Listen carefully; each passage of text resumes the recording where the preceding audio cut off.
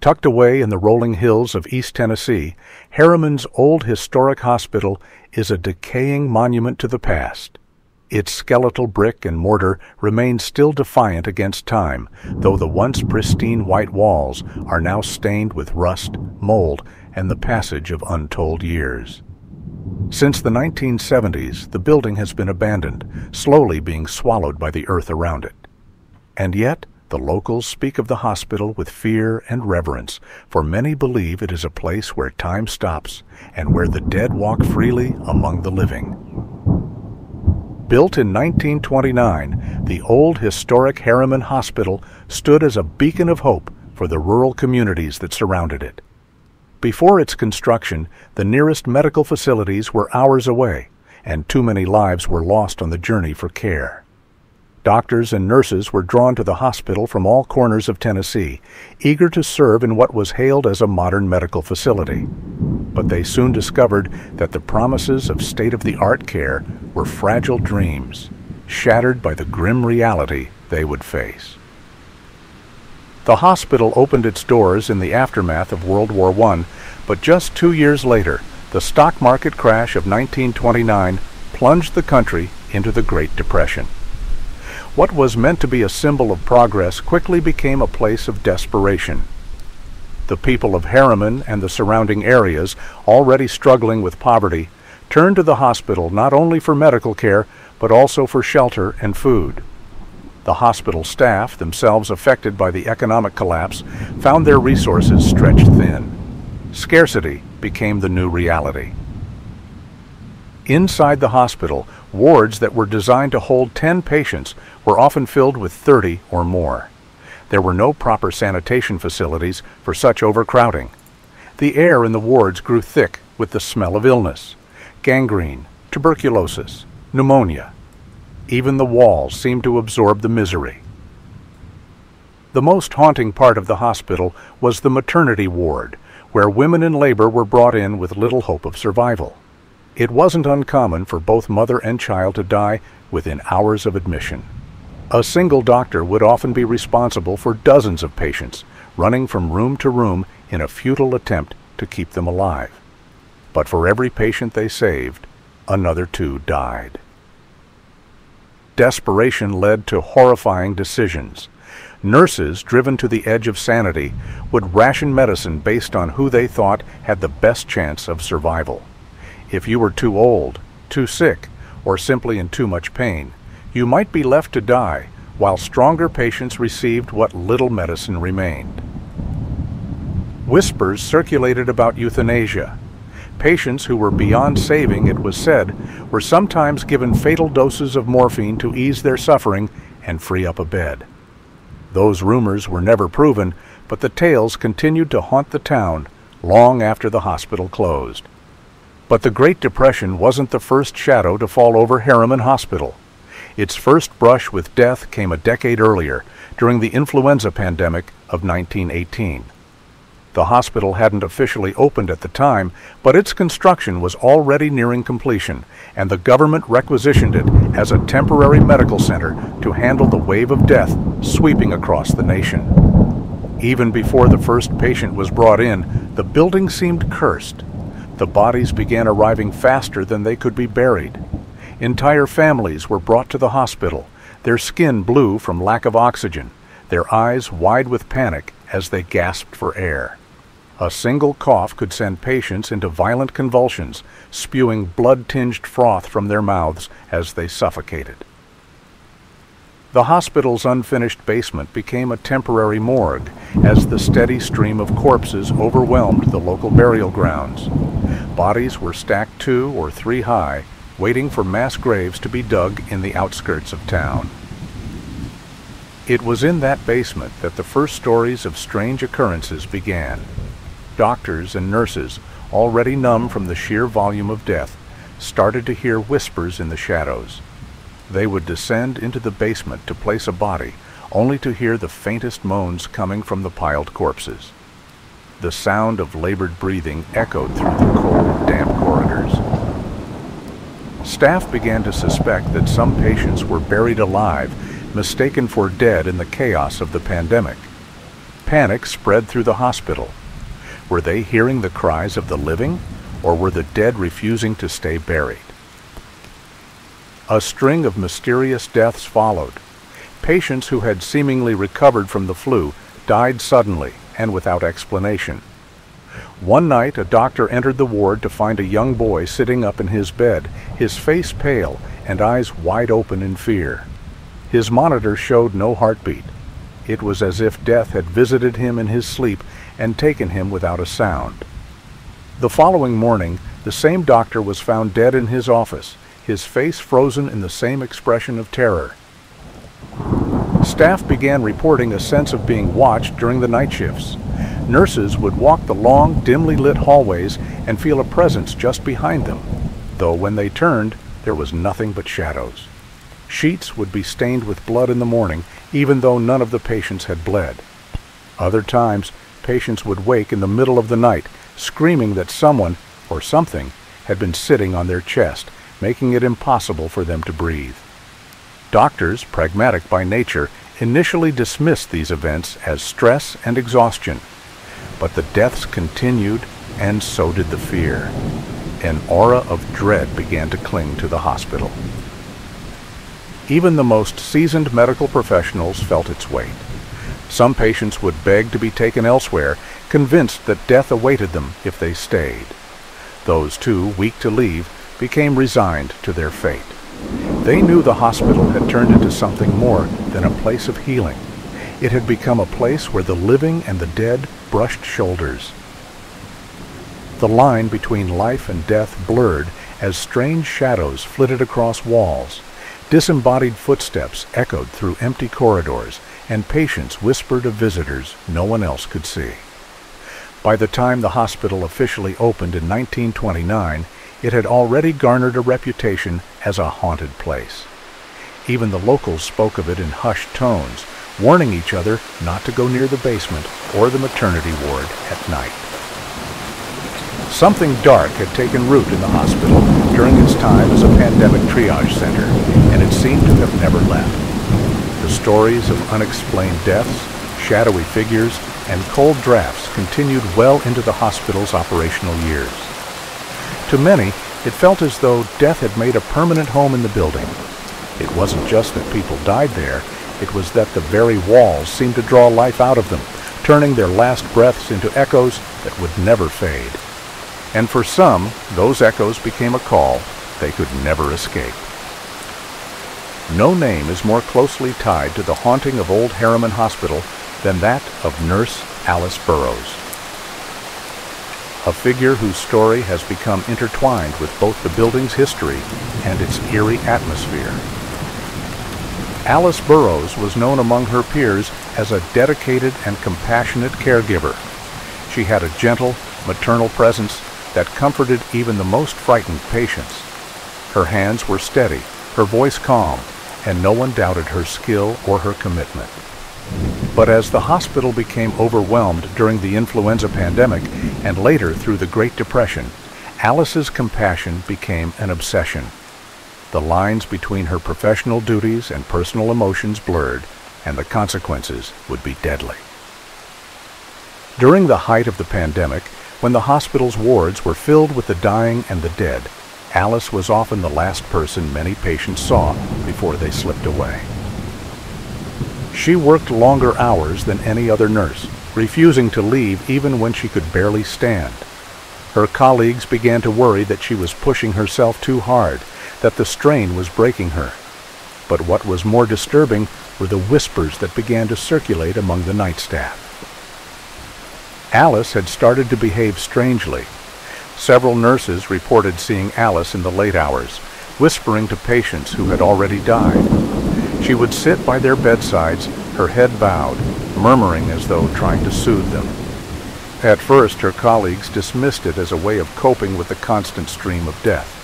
After all, who wouldn't be broken by the overwhelming loss she faced day after day? But the behavior became more unsettling.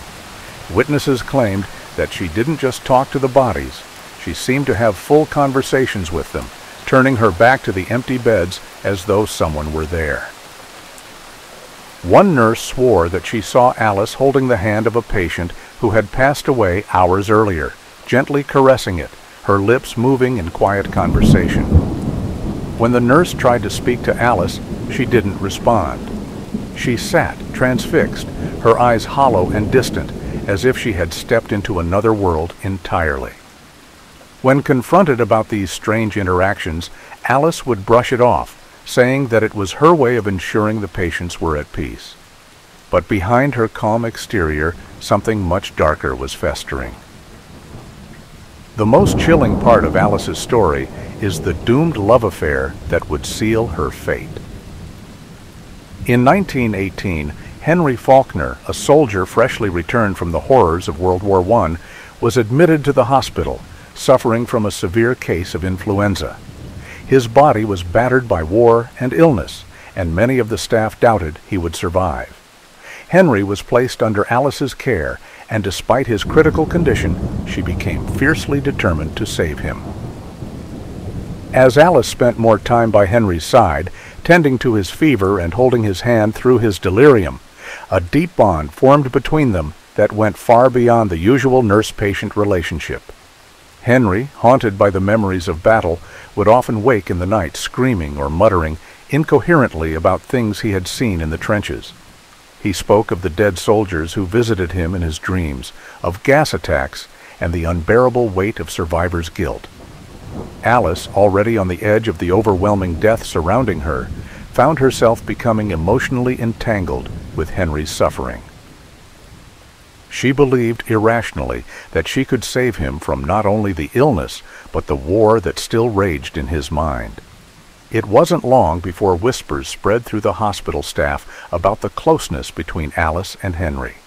Some claimed they saw her sitting by his bed for hours, even when she wasn't on duty, reading to him or whispering words of comfort. Others said that the bond between them had become something more than professional, that Alice had fallen deeply in love with him. Whether or not this was true, it was clear that Alice's obsession with saving Henry had overtaken her. But in the cold, harsh reality of the pandemic, love was not enough to fend off death. One autumn night, Henry's fever worsened. Despite Alice's best efforts, Henry slipped away, his chest heaving with labored breaths before falling silent. When Alice discovered his lifeless body in the early morning hours, something inside her broke. The staff who were present that night reported hearing her scream, a blood-curdling primal sound that echoed through the darkened corridors. She wept over his body, begging him to come back to her, refusing to accept that he was gone. In her grief-stricken state, Alice locked herself in the room with Henry's body. For hours, she was left alone with him, cradling his cold form and whispering words of love, her mind spiraling further into madness. When the staff finally forced the door open the next morning, they found Alice lying next to Henry, her arms wrapped around his lifeless body, a vial of morphine in her hand. She had taken her own life, unable to face a world without him. Though Alice's body was buried alongside Henry's, it was clear to those who worked at the hospital that her spirit never left. In the days following her death, strange occurrences began to plague the second floor where she had died. Nurses working the night shift reported seeing a figure in a white uniform wandering the halls, her footsteps eerily silent. At first, they thought it was just their imagination, but soon the sightings became more frequent and more terrifying. Alice's ghost wasn't a comforting presence. Her once gentle and caring demeanor had twisted into something far more malevolent. Patients would wake in the middle of the night to find her standing at the foot of their beds, staring at them with hollow, grief-stricken eyes. Some claimed to feel the icy touch of her hand on their foreheads, as though she were checking their temperature. Yet when they opened their eyes, no one was there. Others said they felt her weight pressing down on their chest, suffocating them as if she were trying to draw them closer to death. Nurses who dared to work alone at night would feel a cold breeze pass by them, followed by the faint sound of crying. Some claimed that they could hear Alice calling out for Henry, her voice distant yet filled with sorrow. A few of the braver nurses tried to communicate with her spirit, leaving small tokens or saying prayers for her soul, but nothing seemed to calm her restless ghost. In time, Alice's presence became a symbol of fear. Staff avoided the second floor after dark, and patients who were assigned to rooms in that wing would often beg to be moved, claiming they could feel her watching them. One patient, a young woman recovering from surgery, was found dead in her bed one morning. Her face was twisted in terror, her body cold despite the warm blankets. The doctors could find no cause of death. Some said Alice had come for her in the night. As word spread about the hauntings, the hospital itself became synonymous with death. Alice's spirit was no longer just tied to the second floor. Her presence was felt throughout the entire building. Shadows would move along the walls where no light could cast them, and doors would slam shut without warning. And always there was the sound of footsteps in the distance, the faint rustling of a nurse's uniform moving through the halls. Some say that Alice is still searching for Henry, unable to accept that death has claimed him. Others believe that her spirit remains bound to the hospital by the overwhelming guilt and grief she carried with her in life. Whatever the reason, one thing is clear. Alice's ghost has made the old Harriman Hospital her eternal home, and those who encounter her seldom leave without feeling the chill of her sorrow. One of the darkest and most terrifying places within the hospital is the basement, where hundreds of influenza victims were stored before their burials. Cold and damp, the air in the basement always felt unnaturally heavy, as though the spirits of the dead lingered just beneath the surface. It is said that the morgue, long since emptied of bodies, still holds onto the whispers of those who died there. Visitors to the hospital have reported hearing the unmistakable sound of gurneys rolling across the floor, though no one is there. Some claim to have heard the faint groans of patients suffering their final moments, and many refuse to descend into the basement, believing it to be a portal where the living can become trapped between life and death. Urban explorers, armed with cameras and digital recorders, often come seeking proof of the paranormal. More often than not, they leave with nothing but terror. One group of thrill seekers ventured down to the basement in 2004, hoping to capture EVPs, electronic voice phenomena. They spent an hour in total silence, asking questions, hoping to hear a response. As they played back the recording, they heard it. A soft voice, barely audible, whispering, "Leave before it's too late." Alice's presence is strongest on the second floor, where she and Henry both met their untimely ends. Many visitors have claimed to see a figure in a nurse's uniform, standing silently at the end of the corridor. Those brave enough to approach often feel a bone-chilling cold, as if they've crossed into a different plane of existence. A few who dared to stay too long report being followed by her for days after leaving the hospital, experiencing strange dreams and waking to see her shadow at the foot of their bed. In 2010, a paranormal investigation team spent the night inside the hospital. One of the investigators, a seasoned ghost hunter, became violently ill after visiting the second floor. He described the sensation as though something was draining the life out of him. He later told his team that he had seen Alice, her face twisted in a silent scream, as she reached out toward him with icy hands. They ended the investigation early, and the investigator swore never to return. Locals avoid the hospital, particularly in October, when the veil between the living and the dead is thinnest. On Halloween night, the bravest daredevils will sometimes approach, standing just outside the gates. It's said that if you listen closely on that night, you can hear the faint sobs of a woman, perhaps Alice, still grieving for the lost souls she could not save. And if you're unfortunate enough to catch a glimpse of her, it's best to leave immediately, for those who encounter Alice's ghost are said to be cursed, followed by her presence until they meet a tragic fate themselves. The old historic Harriman Hospital stands as a chilling reminder of the price of obsession and grief. Even in its ruin, it holds the echoes of lives long gone, and some say that once you enter, a part of you never truly leaves. The dead demand company, and they're always looking for new souls to join them. Will you be the next?